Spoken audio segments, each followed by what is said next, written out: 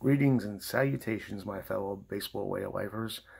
Reporting to you from the home office here, 50 miles southwest of God's Country, City Field. And just want to touch on a topic yesterday that got a good response. And I guess the question of the day was, Willie Mays considered the best living player in baseball at the moment, past or present. Who would the second best player be? We got a lot of interesting answers, and I'll provide mine now. I got my bulletproof vest on, so when you start firing, I will be protected. My first choice after Willie, and it may even be, I hate to say this, it may even be my first choice overall, is Barry Bonds. Bonds was just phenomenal. He was a game changer. No hitter was feared as much as he was, and he was a difference maker.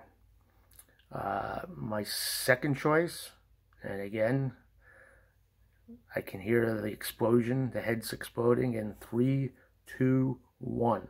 Alex Rodriguez. What a stud of an athlete. Could have been the greatest shortstop of all time.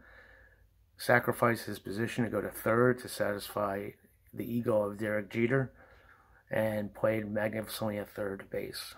His problem, we all know that is, he needed steroids to keep him going at such a great pace at an elderly age. And it probably did help his performance, I'm not going to lie.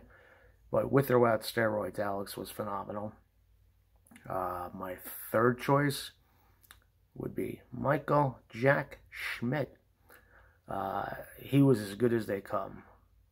And if you take away Bonds and Rodriguez because of their steroid usage, there was no athlete that was as beautiful to watch play third base or any position, infield position, as Mike Schmidt.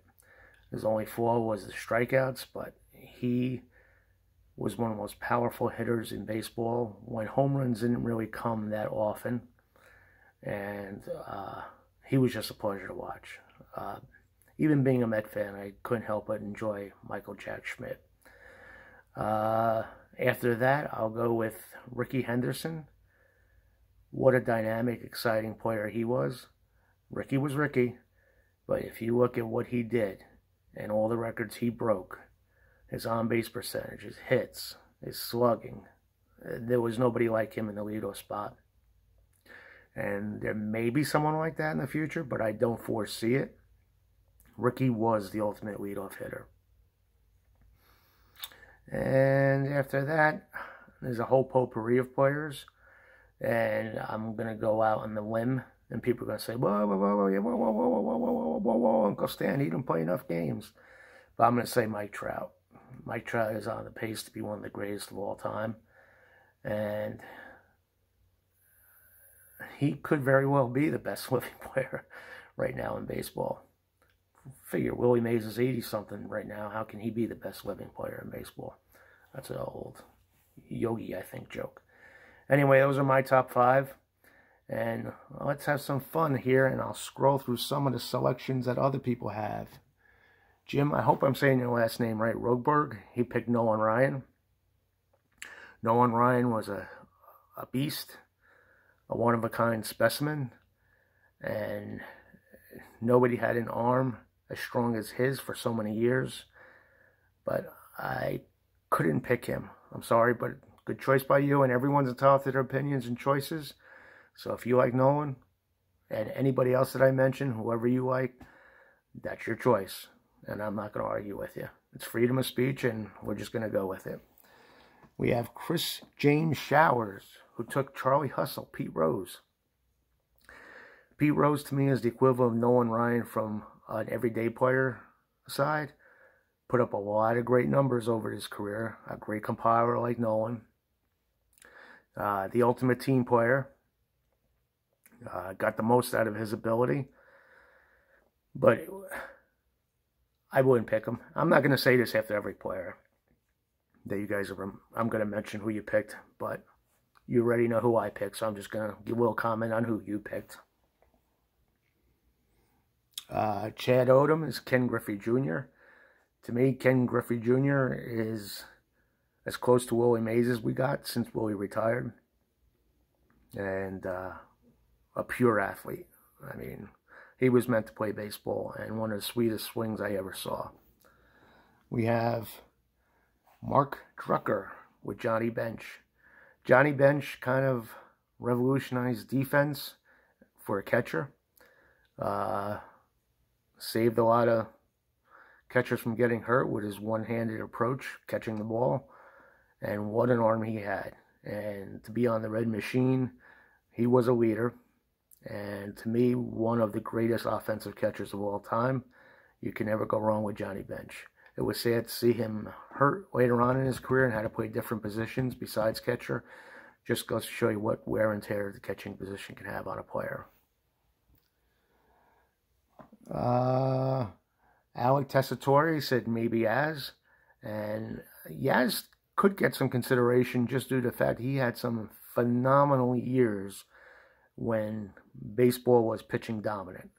And if you dig deep into it, Yaz did put up some great numbers. And he kind of flies over. It's hard to believe, but I think he flies under the radar because he was so low-key and his approach was so steady. But I'm a big fan of Yaz. We have Ralph Tycho with Julio Gotay.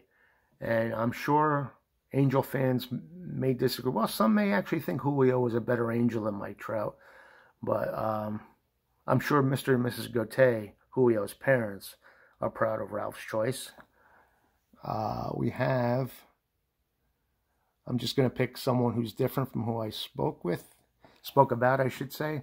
Mike Martin likes Sandy Koufax. No player was as dominant over a 5-year period as Sandy, except for maybe Barry Bonds. And if there's one pitcher that carried a team for a 5-year period, it was Sandy. And Sandy was one of a kind, a late bloomer, and could do it all. We have up next Dan Wiener with Mickey Mantle.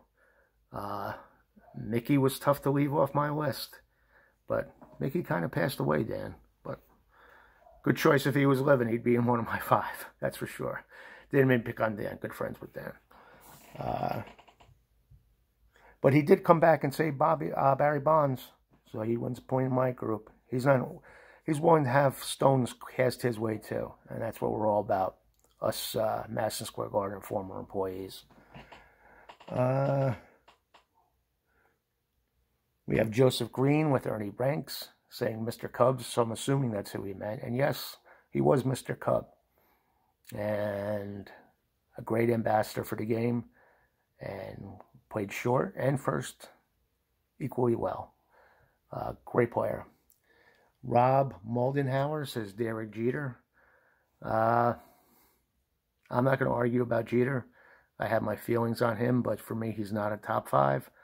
But if you ever look at the greatest years the Yankees had during the Jeter era, were the years the Yankees won the World Championship. Even in 2009, in the later years, he had a fantastic 2009. But every year that he had one of his career best years, the Yankees also prospered. So he can move and shake them. Delman Donnie Bartlett says Reggie Jackson. And Reggie Jackson was a winner no matter where he went, so hard to argue. But his numbers may not compare to the others. But the intangibles could point Reggie's way. And then Rod Carew, Raymond Wilfong, great hitter. I'll give him that, one of the best ever. And then we have Mike Trotter comes in with George Brett, one of the best pure hitters in baseball history. And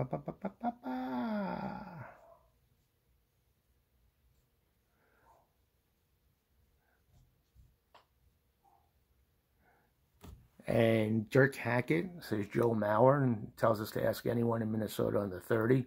So when I get a chance, I will ask anyone under 30 from Minnesota. But Joe Mauer is his choice. And Michael Semi Jr. as Leo Foster. Not bad as a Met fan. You know, great utility infielder for a last baseball club. Bartolo Colon from No More of a Core, I think it is. So Bartolo is very happy to hear that, and he thanks you. Carl Morans is Brooks. I'm assuming Brooks Robinson. Mr. Defense at third base. And some people listed some, we got mentions of Mickey Mantle, Tom Seaver, Hank Aaron, Stan Musial. And they'd all be glad to hear they're alive. And we're getting a lot of repeats here. Mike Piazza. Solid hitter for a catcher. I'll just leave it at that. Hall of Fame player.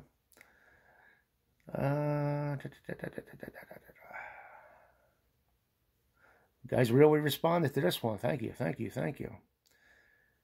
And a couple misspells here. So Louis Pujols, someone mentioned. The Machine. And Randy Johnson from Juan Pablo Hernandez Clee. Randy Johnson was as dominant as they came. And a lot of Koufax mentions. A lot of Ken Griffey's. A lot of bench. Good to see.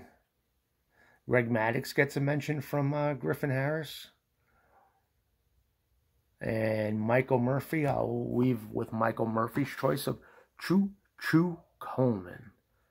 And when you're mentioning the all-time greats that are still living, what a way to end it with Chu Coleman. Thanks all for participating. If you like this video, hit like.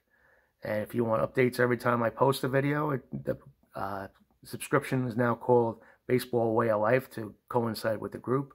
Please do so, and you'll get alerted every time I post something. Have a great day.